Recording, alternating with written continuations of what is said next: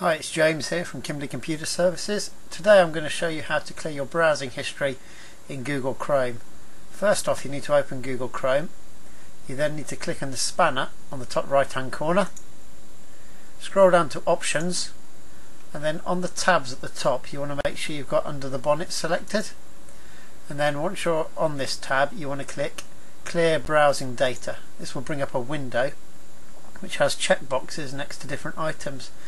Basically, if you've got a tick in the box, that data is going to be cleared. So for example, with this one we're going to clear the browser history, we're going to clear the download history, we're going to empty the cache, we're going to delete cookies and other sites data, we're going to clear all saved passwords, clear saved data, and you can also select the period you want this data to be removed from. So at the moment we've got everything selected, but you can have data that's been added in the last hour, the last day, last week, or last 4 weeks.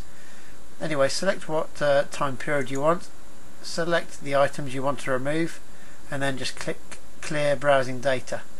This can sometimes take a few minutes to complete, but once it's done, that data from your selected time period will be removed. Hope you find this video useful. Thank you.